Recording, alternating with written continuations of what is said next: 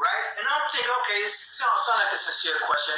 And I said, no, and I put the scripture, Romans 7:2 on down. You know, a woman, if her man is still alive, you know, she's bound to her husband by the law.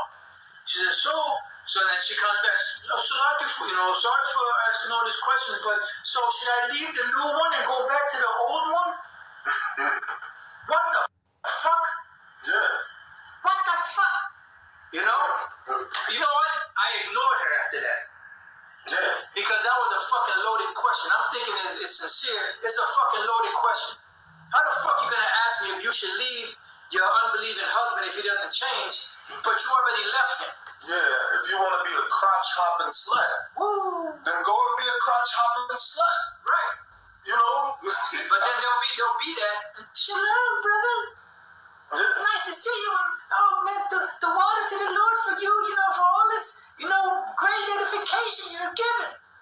Meanwhile, you hopping from tree rod to tree rod. Yeah.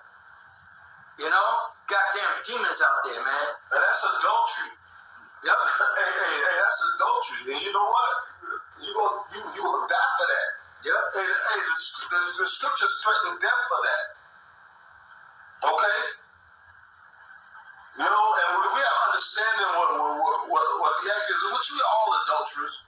Let's just say it. We all adulterers. Yep. But the thing is, when you get knowledge of it, then that's what you're held accountable for. Right. At the time of our ignorance, the Lord winked at. You got it, D-Master. Yeah, when you get knowledge of what adultery is, that's what you're held accountable for, because you're no longer ignorant. Right. So if you were just going around freely committing adultery, that's a serious sin, man. Yep.